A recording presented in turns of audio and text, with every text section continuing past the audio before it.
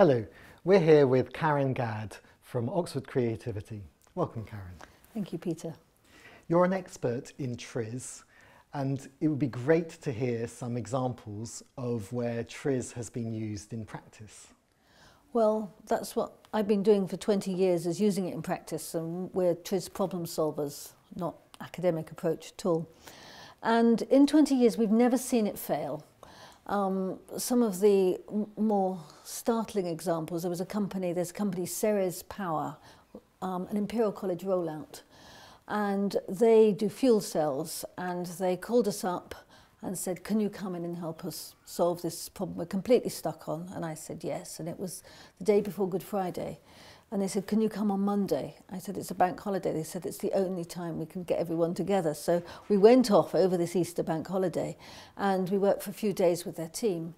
And at the end, they not only solved the problem, they actually found ways forward. Their share price doubled in the next few months. And it was a very typical TRIZ workshop. We arrived to face a group of disgruntled, cynical people with their arms folded, saying, what is this TRIZ stuff?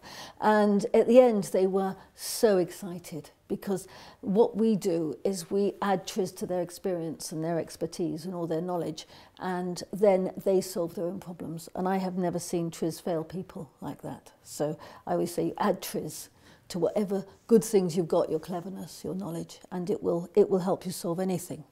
That's wonderful. And can you give us another example, perhaps from a different sector? Well, we work in all kinds of areas, about 80% engineering and technical. We work with a lot of medical device companies doing very tiny devices for diabetes, from idea generation through to patents. We do a lot with companies like BAE Systems. We've worked with them for 20 years, and we've done problems from redesign of an aircraft wing or some tiny little component to, there was one problem that the government asked them to take on aircraft maintenance as well as aircraft manufacture. And when we started to look at the problem, the government were also changing the law so that pilots could sue if there was a fault on the aircraft. So suddenly the whole regulatory environment was unsuitable. It would be like taking on the asbestos risks as Lloyd's did. It would have been catastrophic if they hadn't spotted it.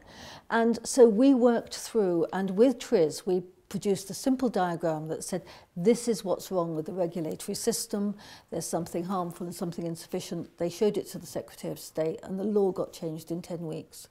And they said what TRIZ had given them in that instance was clarity. People could understand what the problem was and see how to solve it. And that's so much, TRIZ success comes from that kind of clarity. Thank you very much. Your company, Oxford Creativity, has done some wonderful cartoons of the principles of invention. Can you tell us a bit about those and whether people can access these?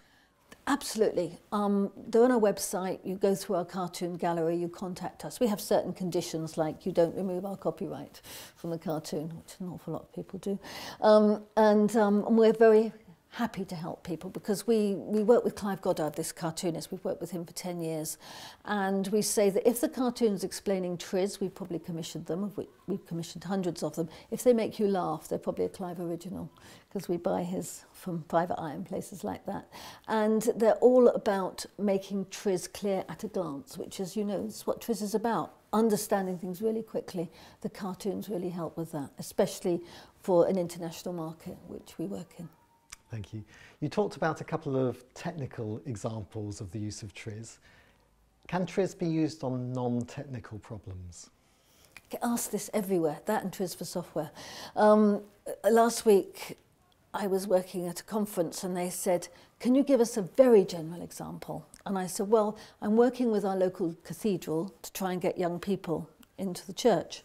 And I've been explaining to them why TRIZ is so much better than brainstorming, and puts in all the steps in between what you want and the idea you come up with. And so we're doing workshops on that. The Pope has announced that he's going to use brainstorming to get young people into the church. And so I've suggested to our local cathedral that they contact the Pope and show him a better way of doing it.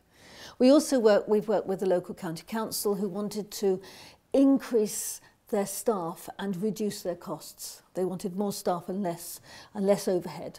And we worked with their legal and general department on that, and we succeeded so much that it was in the Financial Times that Bucks County Council had actually managed to double their legal department and reduce their cost to zero. And when we did TRIZ with them, they said, this is like an epiphany.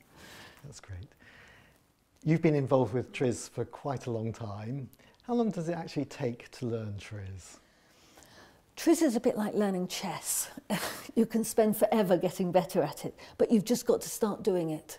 And so we say, take a day to learn it to start with, and then start doing it. We teach it in 5 days and then another 5 days, so which is quite swift in TRIZ terms, but you've just got to keep doing it, and you've got to have enough examples and books and things to hyperlink your learning. So, but just problem solve, just keep trying it, and try it on absolutely anything. How to improve your local pub, how to solve something really technical, how to follow a recipe better when you're cooking something. I use TRIZ on absolutely everything.